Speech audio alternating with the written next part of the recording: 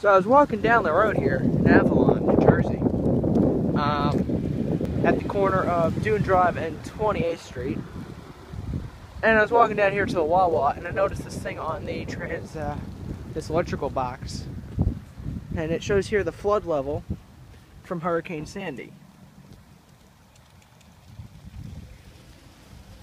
So during Hurricane Sandy, the water got to this height.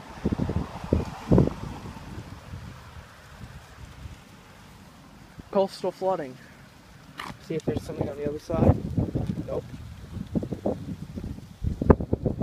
There it is. That's absolutely amazing.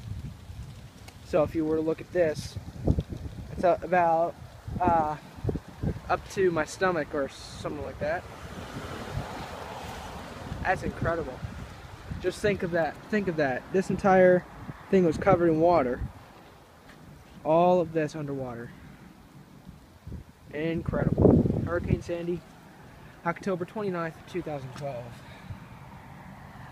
Lasting impacts still exist around here, but they're hard to find. This is just one of them. Alright, talk to you guys later.